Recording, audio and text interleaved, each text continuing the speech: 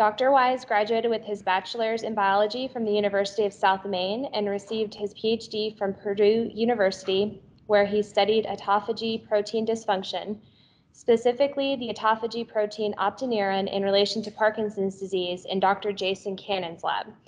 Dr. Wise began his postdoctoral training as a fellow at the University of Southern California in Dr. Caleb Finch's lab, studying how air pollution contributes to brain aging, and completed his postdoctoral training in 2021 at the University of Louisville in Dr. Lou Tsai's lab, where he focused on hexavalent chromium in heart and brain toxicity.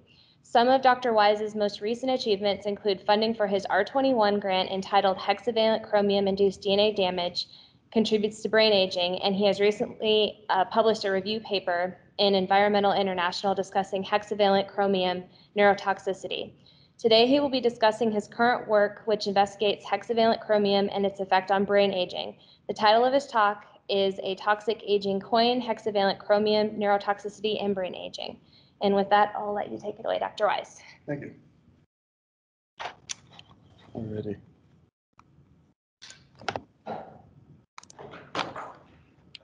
Hit the share screen first, huh? Yeah, you need to share this. Not there. Another one.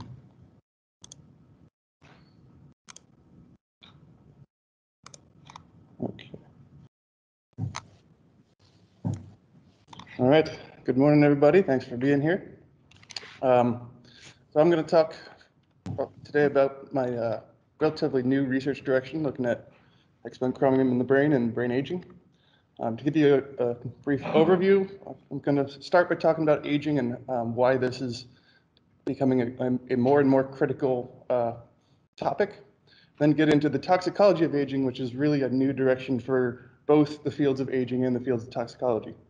Then I'll talk about some of my preliminary results with cell culture and some rat brains, and then finish with some preliminary conclusions from my data and future directions. So the first thing that I want you all to understand is we're facing an unprecedented aging epidemic. These maps here show you the percentage of people over 65, which is kind of the arbitrary threshold for geriatric.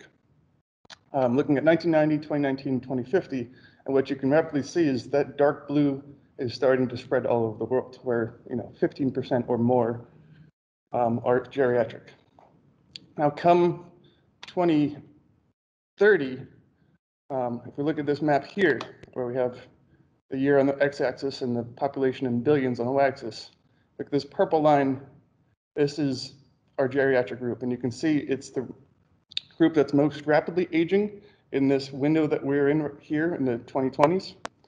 And come 2030, 20% of the population in developed nations will be geriatric. So 1 in 5 people will reach a geriatric age, and this is on the one hand a huge population. On the other hand, they're also living 10, 20, 30, 40 years as geriatrics. In the US alone, we'll see several million people reach their 100th birthday by 2030.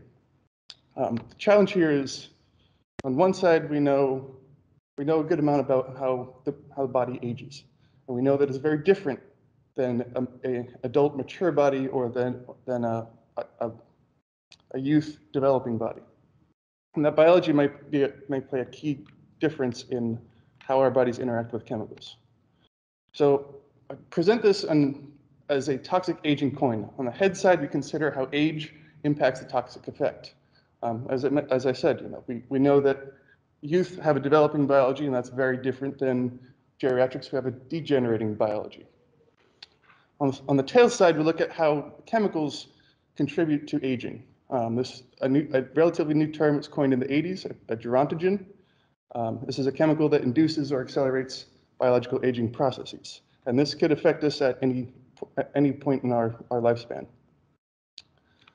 Collectively, we've established that there are 9 hallmarks of brain aging. Just to broadly introduce them, you can see that these ones up here have to do with genetic aging. These ones over here have to do with cellular communication and cellular replacement. And then down here we have sort of metabolic aging. My research is focusing on these two in particular, genomic instability and cellular senescence. So I'm going to kind of back up into this from an aged context back to where I think is where genomic instability is contributing to it. So first of all, we have cellular senescence and aging. Cellular senescence is kind of the equivalent of an aged cell as opposed to an aged body. So as our organs age, they collect more and more of these senescent cells, and eventually we have an aged organ. Now, looking at various pathologies from animals and humans, we can see that there are higher numbers of senescent cells with age. And we can see that if we use senolytics, kind of chemicals that remove senescent cells, that actually alleviates a lot of the symptoms associated with age-related diseases. This is also tightly connected to cell cycle regulation, neuronal cell death, and genomic instability in the brain. And there's a large amount of evidence that shows that cellular senescence is linked to genome instability and chromosome instability. But the mechanism of how this is linked is rather poorly understood.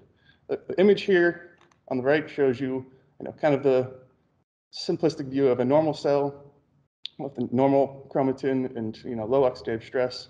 And then we have all of these stressors that contribute to developing a senescent cell, which is characterized mostly by the senescence-associated beta-galactosidase, and increase in oxidative stress, increase in P16-INK4A, increase in P21, and the expression of these SAS factors, or senescence-associated secretory phenotype, which is kind of this cocktail of proteases, cytokines, chemokines, growth factors that also promote neighboring cells to become senescent. So going backwards, cellular senescence is connected to chromosome instability. This image here shows what's presumed to be normal versus abnormal chromosome instability over our lifespan. So we have in our fetal brain, where our brain's still developing, there's actually quite a bit of chromosome instability, and that's important for the healthy brain development. But as we age, that levels off. So number 3 here, this orange line is considered natural chromosome instability trend. Or as we get, as we get to our middle age, we have low rates of it, and as we get older, it starts to increase.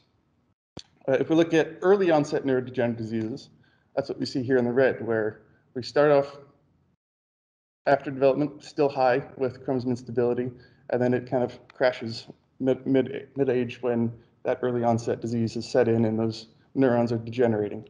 And then with the later onset neurodegenerative disease, you can see it looks a bit more like normal aging, but then after the disease takes place and progresses, we have neuronal loss. We lose those cells that that have chromosome instability.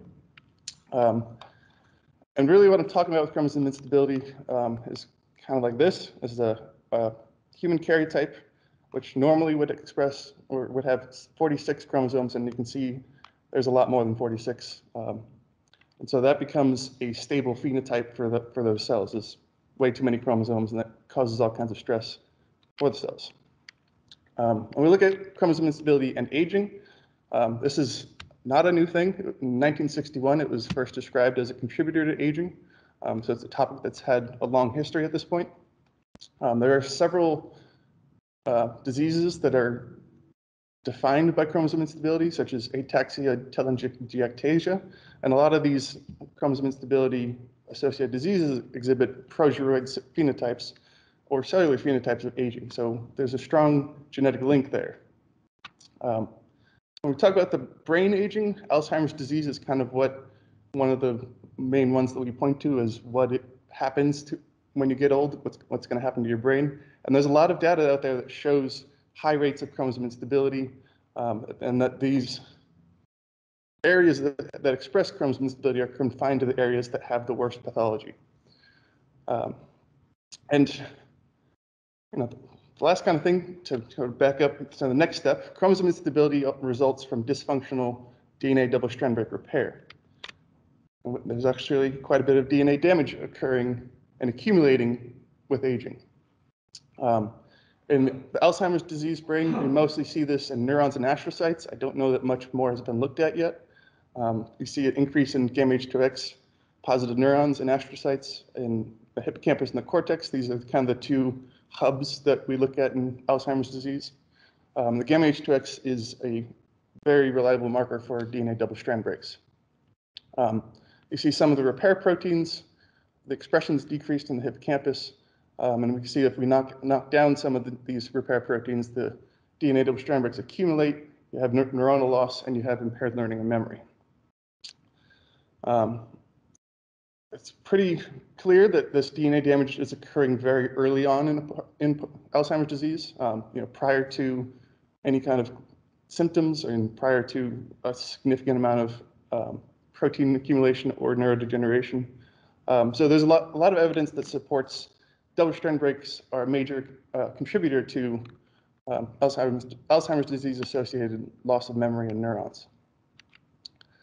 I want to emphasize these two papers real quick. These came out this last summer, and they're highlighting the fact that we need to establish what this link is between chromosome instability and cellular senescence. And this second one here, they're emphasizing that we need a bona fide animal model for aging, which we connect DNA damage to chromosome instability and to cellular senescence, which just happens to be what my ARC21's hypothesis was centered on. This next year I'll be setting up my own animal model to look at how these are all linked and how this pathway contributes to brain aging and cardiovascular aging. So talking about the toxicology side a bit more, the tail side of this coin, we have established a handful of classic, or what I would call classic gerontogens.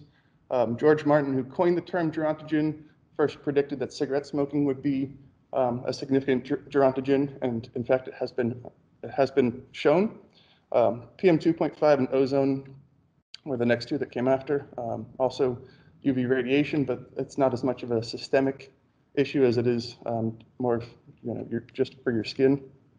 And what you see with all these gerontogens, especially in the brain, is elevated oxidative stress, increased protein accumulation, impaired learning, memory, a whole bunch of stuff that looks kind of like what Alzheimer's disease looks like. I'm proposing heavy metals as a class of gerontogens. And so far, one other paper has looked at the potential of metals as gerontogens. Here, they used a pretty unique animal study where they had two groups of young animals and a geriatric group of mice. And one of the young groups, they gave them a 40% high-fat diet and these 4 different metals in their drinking water for 42 days. And after looking at the pathology and the behavior, these young rats exposed to high-fat diet and metals looked a lot like these geriatric rats. We saw decreased acetylcholinesterase, which is a really important enzyme in the brain for clearing out neurotransmitters during synaptic activity. We saw decreased neuronal counts in the hippocampus and cortex. Again, the two hubs that we mostly focus on in Alzheimer's disease. It increased oxidative stress, and we saw impaired learning and memory and elevated anxiety in these mice. So as far as looking at metals as gerontogens, we know that they can induce genomic instability. We know that they can induce cellular senescence. We know that they can induce inflammation, but we haven't really connected all these dots yet. We also know that metals are significantly associated with neurodegenerative diseases. Alzheimer's disease is associated with lead and aluminum. Parkinson's disease is associated with iron and manganese, and there's a whole bunch of others. So I'm proposing that metals contribute to aging via this DNA damage accumulation mechanism leading to cellular senescence. To start, I'm focusing on hexavalent chromium. This is kind of a legacy chemical for my family, which is partly why. But also, more importantly, it's got a widespread exposure, so pretty much everyone's going to be exposed to it at some point in their life. A lot of it comes from burning fossil fuels such as oil and coal, which we have a lot of here in Kentucky. It's got a lot of bright colors, so it's used in a lot of paints and dyes. And it's really good for making metal resistant to corrosion. So a lot of stainless steel, a lot of chrome plating, that's all got chromium in it. And we see it a lot in Superfund sites where there's heavy environmental contamination going on. But there's significant health and data gaps pertain to hexavalent chromium. For example, we don't really understand chromium neurotoxicity. I did just publish a review paper on that, but prior to working on that paper, even I didn't consider chromium neurotoxic. And we don't have any data on chromium and brain aging. So, if I find that this is a significant concern, this might change a lot of regulations, perhaps especially for protecting geriatric populations.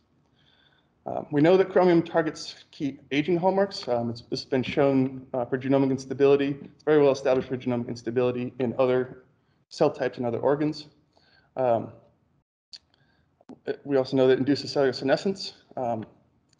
But again, we don't know how this works in the brain. There's also a really interesting study looking at ApoJ and clusterin as a biomarker in welders that were exposed to chromium. What they did is they measured these levels before and after putting in some engineering controls to reduce the chromium levels, and they saw that the ApoJ clusterin levels in the peripheral blood came down after that chromium reduction. So, everything's there that I need to get started with this, and I'm very excited to get started. So just to talk about chromium neurotoxicity a bit, this is some of the highlights from my paper. The image there shows you where chromium's been reported. As far as the human brain, all the chromium levels that have been reported are presumably not due to occupational exposure. And what we see from there is the pituitary and the temporal lobe. So the pituitary is this dark red one here, and the temporal lobe is on the side, the back side of the image here. Those are the two with the highest levels of chromium. And when we look at rodent studies that have considered chromium, most of them just look at total brain chromium. So we don't really understand where it accumulates in the brain, but there's a couple papers that have shown it accumulating in the hypothalamus and the pituitary in rats and mice. From humans and animal studies, we see that there seems to be an age-associated chromium accumulation. So it's not necessarily being cleared from the brain very quickly. It can accumulate over lifespan. There's widespread neurodegeneration in all animal models, and this ranges from fish to birds to rats and rabbits. There's been a dozen different species that have been considered with chromium neurotox. And there's also widespread oxidative damage coexisting with reduced expression of redox enzymes. So a lot of the focus has been on that aspect of chromium neurotoxicity. So far, I think only one other paper has considered DNA damage, and they did find a significant increase. Behaviorally, especially looking at human populations that are exposed, we see social memory loss, spatial disorientation, locomotor dysfunction. So these are behaviors that are not as easy to pick up. Just hanging out with somebody and like, oh wait, you don't recognize where we are. It takes a lot more investigation to figure out these behaviors, as opposed to looking at cohorts of people employed in these industries. And there's also a few papers that have looked at environmental chromium exposure in children and have found a significant association with autism and childhood attention development. But there's a lot we don't know about, where chromium goes in the brain. As I'm sure you're all aware, the brain's a very complex, intricate organ. The image on the top left here kind of highlights that with all of these different arrows pointing to different regions in the brain that all have different functions and different cellular compositions and different biochemical compositions. And so chromium can interact with these different regions very differently, depending on how sensitive they are. And there's also a rich network of cells that have very different functions in the brain. Some are postmitotic, such as the oligodendrocytes and the neurons, which are presumed not to be affected by something that a clastogen, where you need to go through the cell cycle to get chromosome instability. However, we do see that there is chromosome instability in these cells. And we have cells that are still dividing, such as the astrocytes, the microglia, the ependymal cells. These serve more functions with the maintenance of the brain, supporting the neurons, making sure their microenvironment is healthy. And so a clastogen such as chromium can have a very detrimental effect on how these cells are functioning. Another thing that's not often considered with the brain is the cerebral vasculature. The image on the top right there highlights how dense and how much branching there is in the cerebral vasculature, and the image on the bottom right there shows you the composition of what's called the neurovascular unit. The neurovascular unit is endothelial cells, astrocytes, microglia, neurons, pericytes, all working together to make the blood-brain barrier, which protects our brain from the peripheral environment in our bodies. So it keeps a lot of stuff out. It dumps a lot of stuff from the brain to the bloodstream. And as we get older, that starts to become more leaky. That starts to become more, less efficient. And we don't know how chromium affects any of those cells or that structure. As far as looking at the mechanism of chromium neurotoxicity, there's not a whole lot, but this is what I could glean. After chromium enters the cell, it's rapidly reduced to chromium-3. This reduction process produces reactive oxygen species, reactive nitrogen species, and that's likely responsible for the increase in MDA, which is lipid peroxidation, the decrease in glutathione, which is a redox enzyme, and also the increase in stress response genes that are typically more sensitive to ROS and RNS. And we also see that that decrease in acetylcholinesterase and increase in neuroinflammation, but it's not clear what about chromium is causing these to happen.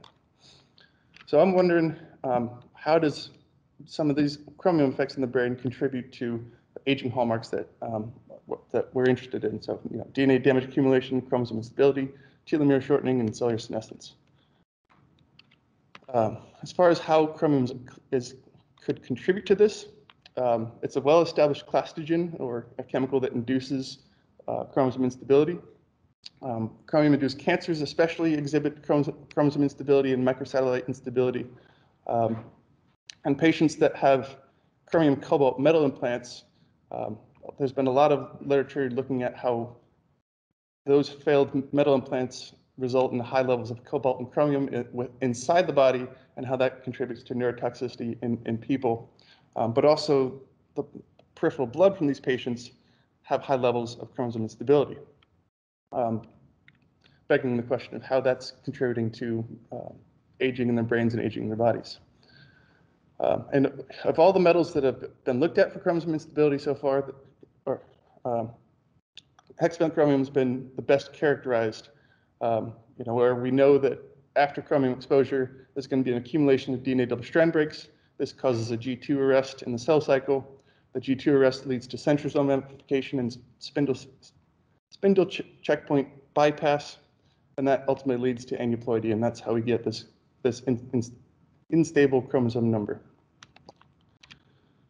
To look into this, my R21 is going to look at 3 different age groups: a young, a middle-aged, and a geriatric, so I can look at the full life spectrum.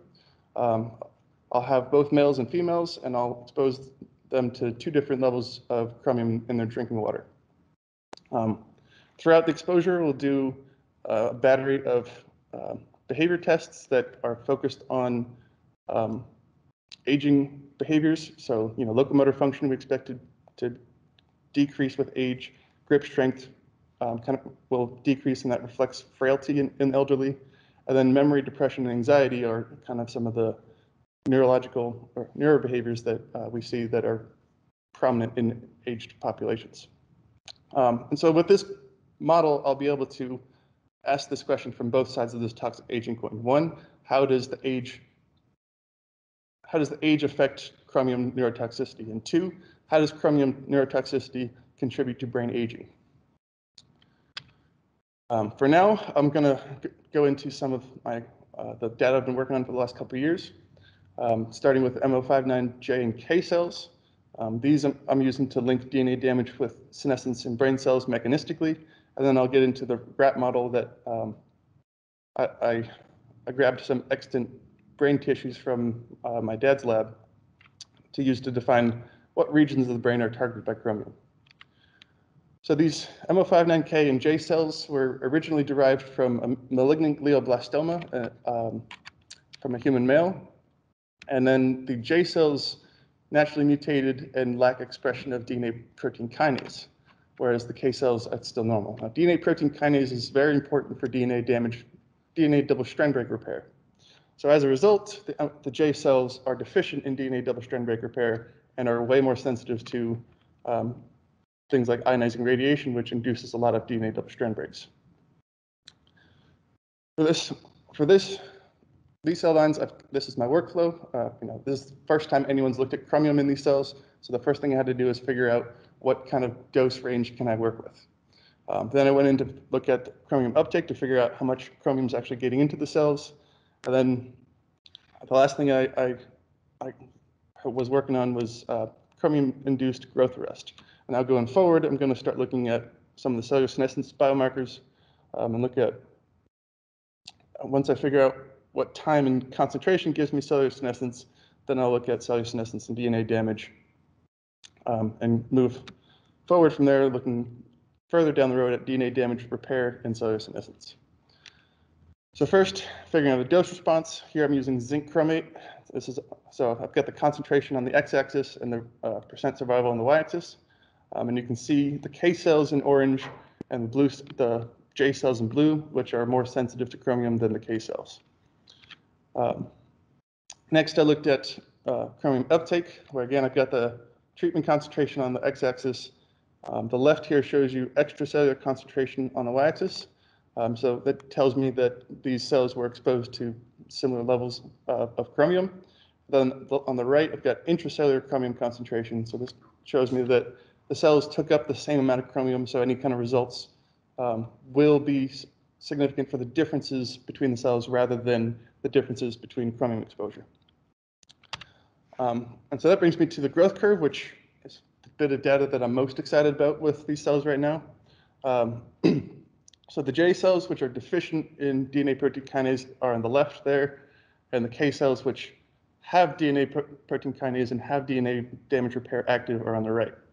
I used 3 different doses of chromium, which you can see yellow, orange, and red for increasing concentration. And then I used etoposide as a positive control, which is known to induce cellular senescence and also known to induce DNA double strand breaks.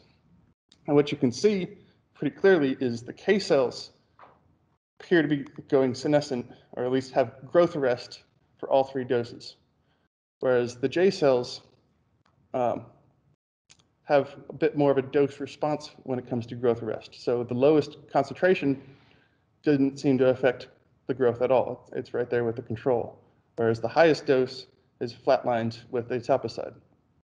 So what this tells me is if chromium is going to contribute to cellular senescence, if I do actually have senescence here, the next couple months I'll figure that out, DNA damage repair has to be active to become senescent. If it's not active, the cells will continue to grow.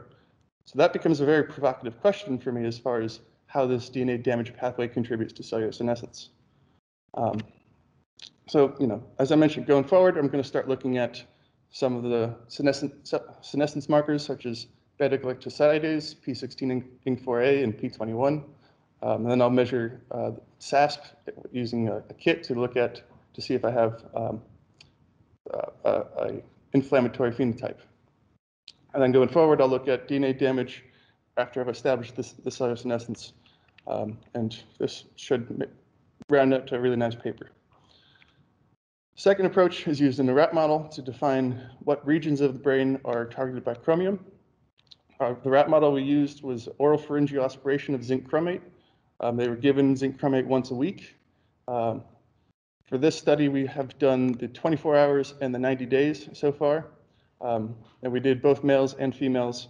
And I'll be presenting data mostly from the 90-day 90-day time point, and you'll see I've got controls and then 0.4 and 0.8 parts per million.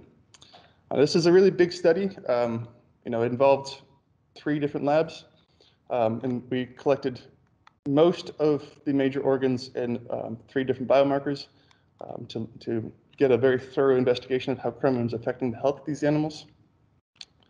For my workflow here, I'm using the silver stain, which is a pretty standard kit for staining dying neurons this jet black color, whereas living neurons get kind of this brownish color.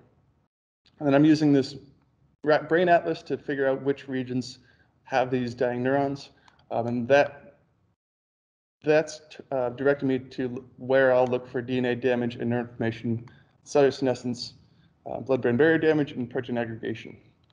And then the results from this will feed into the 6-month chromium study to figure out which kind of behaviors we want to target. So first of all, start with the hippocampus. You can see the control on the left here. Here's the hippocampus with all these dense neurons. And then on the right, here's the lower concentration. And what you can see is we've got all these jet black neurons in the 0.4 treated, and only a couple, one here and one here in the control, which we expect to see some neurodegeneration naturally. And take a closer look at this, you can see a big collection of dying neurons in the 0.4 and only a few in the control. Some of the other regions I've seen I've highlighted here: the thalamus, the inferior olivary nucleus, the medial vestibular nucleus, and a handful of others. So this is consistent with the literature where we have widespread neurodegeneration going on. The next thing I've started to look at is figuring out this gamma H2X staining in the brain. What we expect to see is, in untreated control, there's a little bit of H2AX, but then when you add DNA double-strand break-inducing agents such as etoposide, you have a lot more of this H2AX in the nuclei. So for this approach, I start off by looking at the number of gamma H2AX positive cells in a given area. Then I do ROI analysis where I use Nikon Element software to kind of trace the nucleus, and that gives me a readout of how bright the intensity is there for gamma H2X. And then finally, I do a foci analysis to count the number of gamma H2X foci per nucleus in an untreated versus a treated. So the first thing I want to show you is just a qualitative difference between the control and our highest dose, looking in the cortex. So on the left here you see is the control, and there's a whole bunch of blue nuclei and only a little bit of green. Whereas on the right here you can see the cortex from the highest dose, and you can see most of those nuclei are now green, so they have a lot of DNA damage going on. Now, next was to look at the gamma H2X intensity, where I did the ROI analysis. And on the graph there, I've got 2 different regions, the cerebellum and the cortex, control in blue, highest dose in orange, and the relative gamma H2X expression. So you can see that the controls there are at 100%. Basically take the average raw value of the control, call that 100, and make everything else relative to that. And you can clearly see that there's quite a bit more gamma H2X going on in these cells in the treated brains rather than the control brains. And that's also true for the average number of foci per nucleus. The cortex seems to be more affected than the cerebellum, but this is pilot data with relatively low numbers. So I expected that cerebellum number might come up with more experiments being added to this. So to wrap up my preliminary results, I've established a dose response for chromium in these MO59K and J cells. I have suggestive evidence for growth arrest, maybe cellular senescence after 5 days. And a key thing there is the literature generally says for in vitro stuff, you need at least 5 days exposure to induce cellular senescence. And that's where it seems to start. That's where the growth arrest seems to start for chromium in these cells. I have suggestive evidence for increased neurodegeneration in the cerebellum, the cortex, and the hippocampus. And I have suggestive evidence for increased gamma H2X expression foci formation and labeled nuclei in at least the cerebellum and the cortex. So for some upcoming studies, I've got this drinking water study from IR21. We've got the 6-month exposure for the oropharyngeal aspiration. I also just got back from spending 2 months in Maine to learn how to work with African turquoise killifish, and I'll go over a couple quick slides on that. And then I'm also working in wildlife into my studies, because I do also adhere to the one environmental health approach, where we look at how the health of humans, the health of wildlife, and the health of ecosystems are all linked, and how learning from each one of them can enhance what we understand for the others. So for this African turquoise killifish, just real quick, these are considered the shortest living vertebrate species that we can keep in captivity. They naturally have a 4 to 6 month lifespan, going from freshly hatched to dying of natural old age. That's largely because they are from these ephemeral pools in sub-Saharan Africa, where the wet season only lasts 4, 5, 6 months.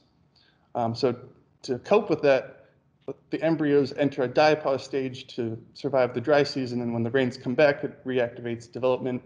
And then within a month of hatching, these fish are sexually mature, ready to reproduce. And so going from one embryo to the next generation, it takes about 40 days. Makes them a very, very appealing model to work with, because you can do multiple aging studies within a year. You can do multi-generational studies within a year. And because of this rapid natural aging, they're becoming a very much more prominent model for aging. They were first proposed in 2003 by Dr. Celerino in Italy. At this point, there's 4 or 5 different strains of these fish. The genome's been assembled and annotated from 2 different labs, and is available online. And they have highly efficient CRISPR-Cas9, which makes them really useful for genetic studies. And you can establish a stable genetically modified fish within 2 or 3 months. And also their telomeres are much more comparable in length to us than rats or mice or zebrafish. So for our purposes, we went up to learn how to work with these fish and do some pilot studies exposing them to chromium. We used 1 milligram of chromium per liter of water, did a 96-hour exposure, and did daily locomotor tests. And then when we sacked them, we collected pretty much all the organs, which you can see here. And so what we're going to try and do is measure the chromium in all these. The size of some of them leads me to think we're going to have to pool some of these organs, as opposed to looking at each animal individually. And here's some of that pilot data looking at the locomotor behavior. So the blue is the control, orange is the chromium treated. The y-axis is the day of chromium treatment, or sorry, x-axis is the day of chromium treatment, and the y-axis is the total distance that the fish traveled in about 10 minutes. The left is juveniles, which were 1 month old, so just at the age of being sexually mature. And on the right are our geriatric group, which were about 6.5 months. And again, they have a 4 to 6 month lifespan, so these are really old fish. It looks like we have a bit more of an effect with chromium in the geriatrics than we do in the juveniles, but these are really low numbers, so it's hard to say for sure whether or not we have a chromium effect. We have 3 or 4 fish per group. So with that, I'd like to thank everyone in Luke High's lab who's contributed to this, everyone in the WISE lab who's contributed to this, the U of L centers that have provided, provided opportunities for me to work with other people on campus and to have this rich environment to pursue a lot of my own interests. And with that, I'll take any questions.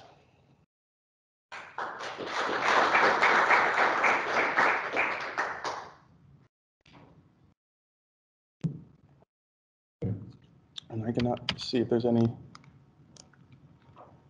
on here. Yes, Evelyn? I may have missed it, but you were saying chromium accumulates in the brain, right? Yes. I'm wondering how it's going there. Chromium, I don't know much about the chemistry of it, but I think it doesn't react with water, but it reacts very strongly with oxygen. And there's still a blood-brain barrier, so how does it get to the brain? Yeah, so the question was, for those that are remote, the question was about how chromium gets into the brain. We don't know a lot about how it gets in the brain. I do know that chromium can interact with hemoglobin because of that oxygen interaction, and so that could potentially carry it throughout the body. One provocative idea is, especially with aging population, where they have a degenerating blood-brain barrier that becomes more leaky, so presumably more chromium could get into the brain.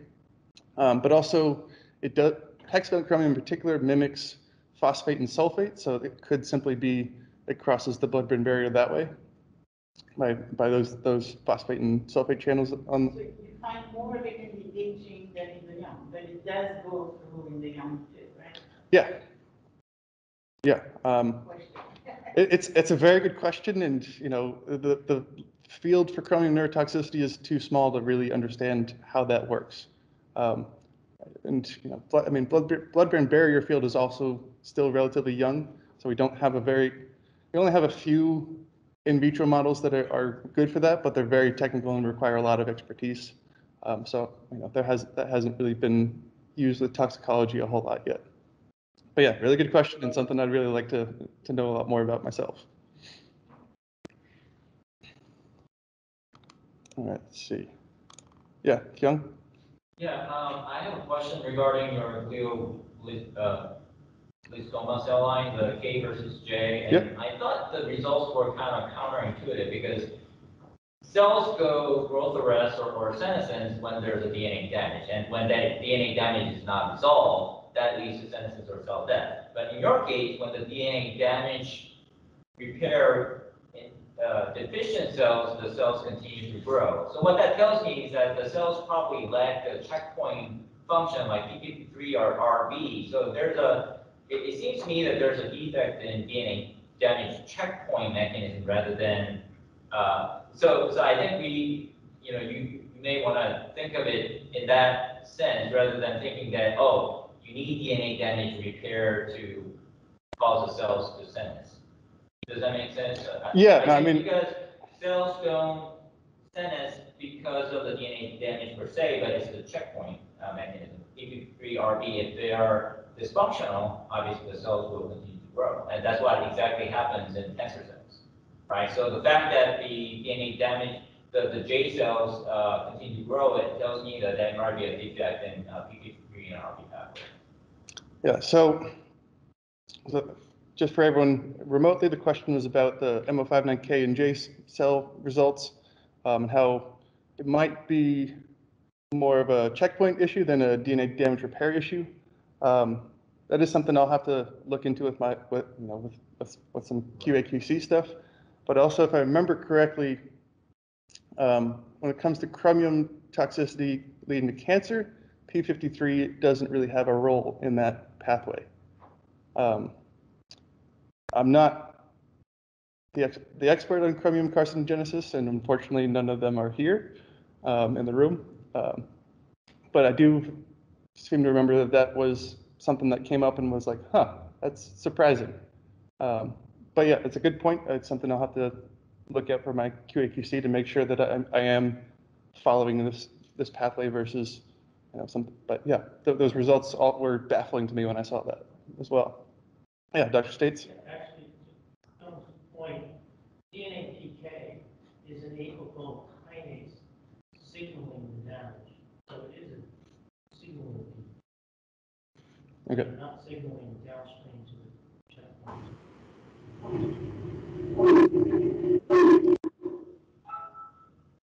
All right. And I would like to point out that there is a difference between growth arrest and senescence. Yes. Yeah, so. Yeah, that's why I hesitate to call it senescence. Being cautious of saying that, but in essence, there is a difference. Yeah, and that's why the next experiments that I'll be doing are Western blots to really look at those senescence markers to firmly say whether or not it's senescence versus growth arrest. I think a couple Yeah, we're trying to find them, but Well, They're not showing up. I can read them for you.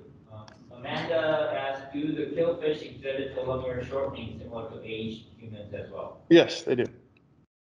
Yeah. And you guys, great talk. Is chromium known to displace zinc from zinc finger proteins? If yes, could exposure to zinc chromate have effect on zinc fingers and outcome variables both from chromium and zinc? I don't know if chromium replacing zinc. I wouldn't expect it to because zinc's a divalent cation and chromium, hexavalent chromium is, what is it? 6 plus? No, 6. It's, I wouldn't expect it to have the right kind of biochemistry to replace zinc and zinc finger proteins. And as far as whether or not zinc has a role, the levels that we're using are super low for zinc, so I really don't expect that to be an issue. I see another hand up and drop off Zimple. Hi, can you hear me? Yeah, we can hear you. Yes. So I'm afraid that the tests that you're proposing, locomotor test, MELAS, etc., they may not be very sensitive to measure the normal aging changes. You might have to use a DNA damage repair defect model, like an ATM knockout, for example, or an Alzheimer's model to test the cumulative effects of genetic predisposition and chromium accumulation. What do you think about that? Well, it'd certainly be interesting to look at chromium in a genetic model like that. But again, as you point out, if chromium's not going to have that strong an effect, we can't really, it becomes hard to say whether the effect that we're seeing is just due to chromium or due to chromium combined with this genetic variant. So for starting off, it makes sense to me to it makes more sense to me to start with just kind of a wild type rat. If we don't see much with behavior, that's still informative. We're working with concentrations that are within EPA standards. So, at the highest level that EPA considers safe in drinking water, and then kind of half of that. Looking at the literature, I do expect that it will induce some kind of pathology in the brain. Whether or not it induces behavioral, that's hard to predict, largely because there hasn't been a robust amount of behavior analyses looked for chromium literature.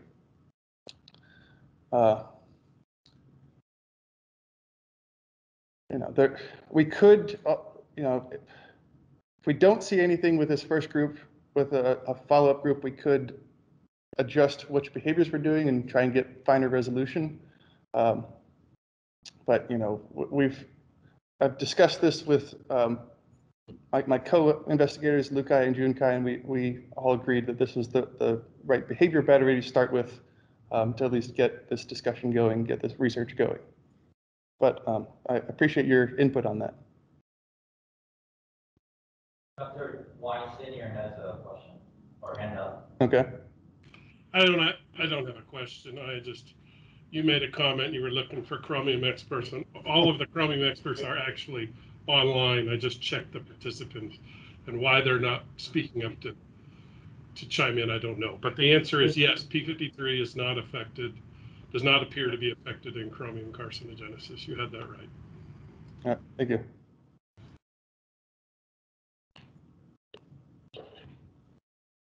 Is there any interaction between the genes that have been implicated in Alzheimer's disease and the chromium neurotoxic signaling? You know that part?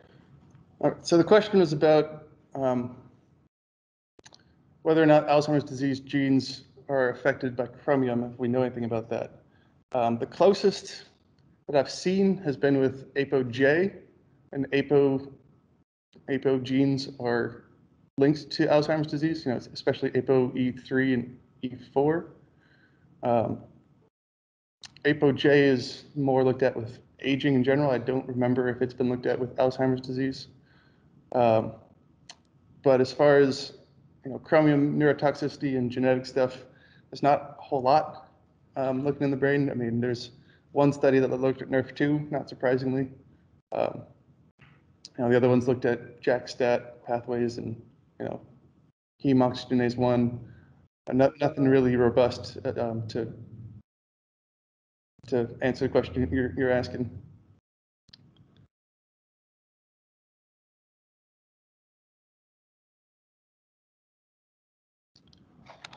There was a comment in the chat box, great talk. I have found it to be very accessible to those of us who are centered in public health research.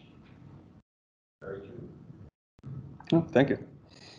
Johnny, I have one more question. Yep. So when you showed us the concentration of chromium in the human brain accumulation, the highest concentration was found in the pituitary and hypothalamus. Is that right? For the human brain, the highest levels were in the pituitary and the temporal lobe. Temporal lobe is kind of the part of the cortex that sits in the side of your brain. The pituitary gland is going to be the master gland. It regulates other endocrine glands throughout the body. Yep. And so if you were to look at the effects of chromium in, I guess unbiased approach, I would look at the endocrine function. Is that something you consider doing or? Something that I'm considering down the road of doing. Interesting that you bring up the pituitary because pituitary has some of the weakest blood-brain barrier, so that may be why it has high chromium. But also, there's a fair amount of literature that suggests a pharmacological effect for trivalent chromium. And so perhaps that high level in the pituitary has to do with trivalent levels of chromium in the pituitary rather than hexavalent chromium. All the chromium accumulation studies didn't speciate it. It's really hard to do that. That seems to give it a little bit more credence to me, at least, about chromium or trivalent chromium having a potential pharmacological effect. Metabolism is an issue with aging, and that is something that I would like to tie in down the road. It's just the genetic, the DNA damage and the chromosomal instability stuff really caught my attention as far as, one, a new mechanism for aging, and two, it ties with chromium toxicity really well. The brain aging could be secondary to the endocrine dysfunction, right? Yeah, could be. I'm going to point out another possibility. It's actually very interesting from your slides, is that it's affecting a very specific type of neuron, particularly in the pituitary gland. There's an enrichment in interneurons in there, and the pattern that you saw in the hippocampus really kind of looks more like interneurons that's affected. So it may be particular types of neurons that are also impacted. It's an alternative explanation for pattern.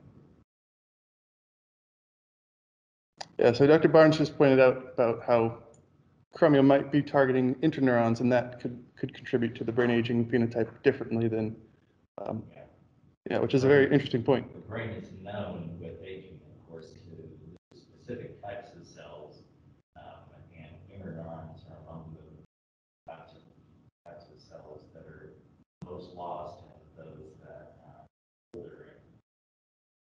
In fact, of course, I in neurology know that because both aging animals and aging humans have much higher evidence of predisposition to seizures as a result of losing those interneurons.